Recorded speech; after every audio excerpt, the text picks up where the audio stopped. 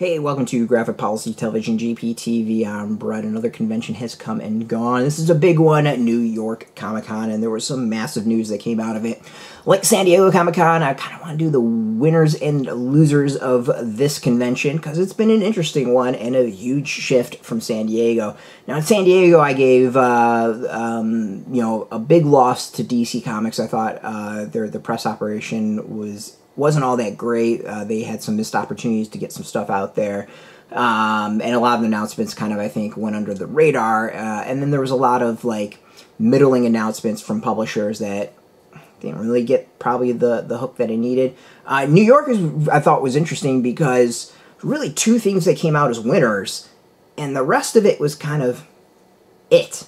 And I think that's the really interesting aspect is, there was a lot of news that came out of there. Crunchyroll had a lot of announcements as far as anime, Kodansha, Yen Press, lots of announcements for manga. Dynamite did their usual kind of announcements they used to hit up the next previews coming out. And that way, a lot of things were very standard for those publishers. But there's really two that kind of came out. The first one I have to say is Charles Soule.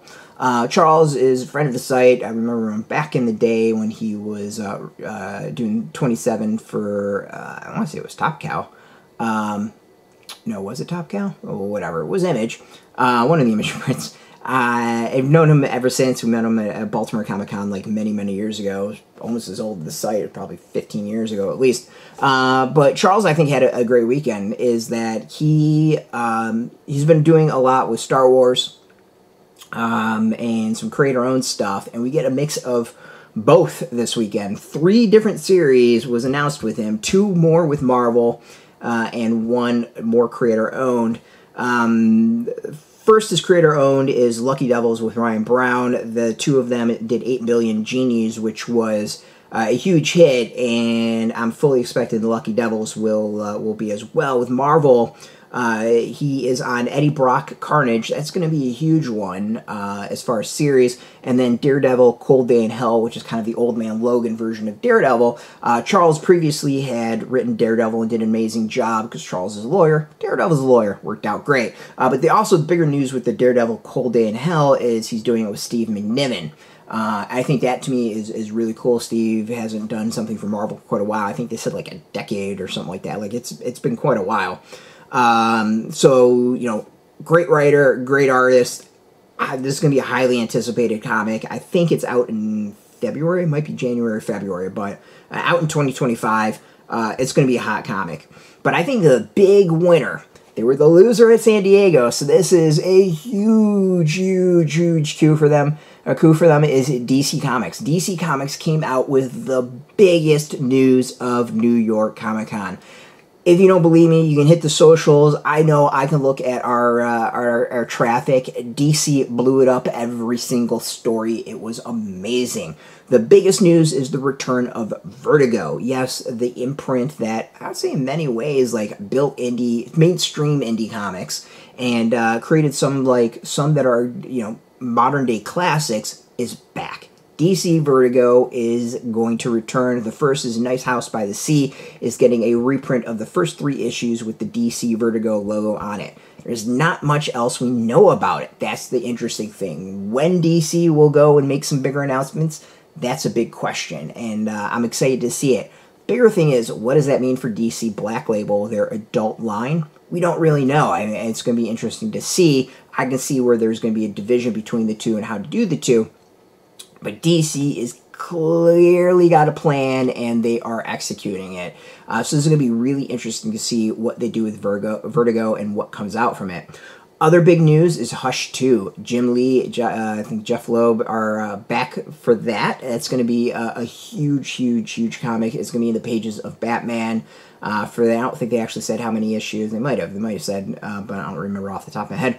But it's going to start up in Batman, and of course that's going to be a big deal. Their Absolute line seems to be killing it. They announced Absolute Martian Manhunter. They've also announced, not Absolute, but Justice League. The Atom should be a pretty big one. I mean, it was one where they were just announcing a killer series with killer creative team after killer series after killer creative team.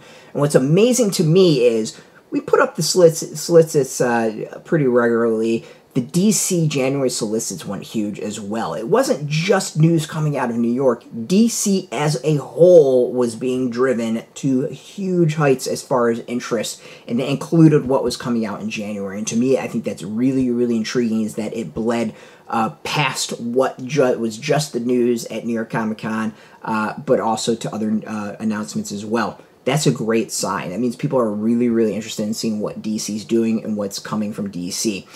So overall, kudos to them. I think hands down, by a mile, they won New York Comic Con. And I'm really excited to see what they do in the next coming months. And of course, 2025, sort of Vertigo is going to be massive. It's clear their Absolute line is a hit. Hush 2 like blew up, and people clearly were excited about that. And yeah, I mean, it was like announcement after announcement. It was just fantastic, the amount of stuff they were announcing and hit big. So apparently they were holding back at San Diego. I think that's the interesting thing. You know, they are on the West Coast now, so they kind of held back in their hometown and then planted a flag in the rival New York, in their old school neighborhood of New York City. So kudos to them, bravo to them. They blew up and blew up big. So we'll see. I mean, New York kind of wraps up the year of major conventions, so we're going to have to see what's coming up. I mean, there are still some to come, and of course, January will kick off a whole new round of conventions, and we're excited to see what 2025 brings for everybody. So, again, congrats to DC, congrats to Charles, congrats to everyone from New York. I would say no one was really a loser. They all had some pretty solid announcements. Just DC and Charles stood out. So, kudos, bravo, and we'll see where it all goes. So, of course, you can catch all the news about New York Comic Con at graphicpolicy.com. Of course, follow us on the various socials. There's still more to come from New York Comic Con. Lots to trickle out. Over 200,000 people attended the convention again. For the convention as a whole, congrats. And on to next year, and some big celebrations coming up for New York City and the United States as a whole that it sounds like the convention is going to get into, so that's going to be pretty awesome. But as a whole, always appreciate you watching. You can catch the latest comic news at graphicpolicy.com. We're on Twitter, Facebook, YouTube, Tumblr, Instagram, TikTok, Mastodon, Threads, Blue Sky, all at Graphic Policy, keeping it nice and consistent. Until next time, keep reading those comics and keep it geeky.